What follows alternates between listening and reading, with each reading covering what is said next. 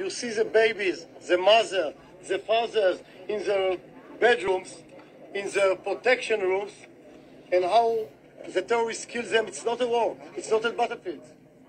It's a massacre. It's a terror activity. So you can look it on yourself. It's something that I never saw in my life. It's something that we used to imagine as our grandfather and grandmother in the pogrom in Europe and other places. It's not something that happened in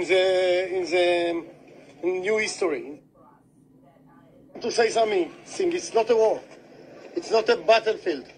You see the babies, the mother, the fathers in their bedrooms, in their protection rooms, and how the terrorists kill them. It's not a war. It's not a battlefield.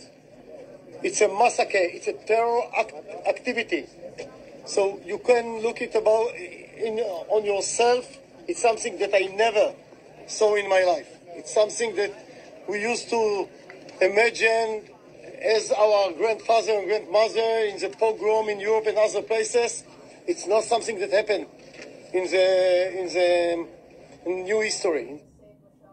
So to say something, this is for anyone that can't see both sides. You see the babies, the mother, see the this? fathers in their bedrooms, in their protection rooms, and how the terrorists kill them. It's not a war. It's not a battlefield.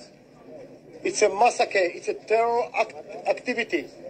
So you can look it on yourself. It's something that I never saw in my life. It's something that we used to imagine as our grandfather and grandmother in the pogrom in Europe and other places. Look at what these soldiers had to go see. Babies without heads, people burned alive.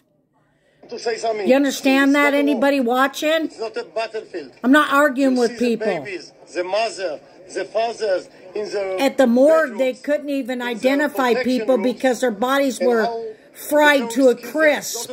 It's not a battlefield. It's not a battlefield.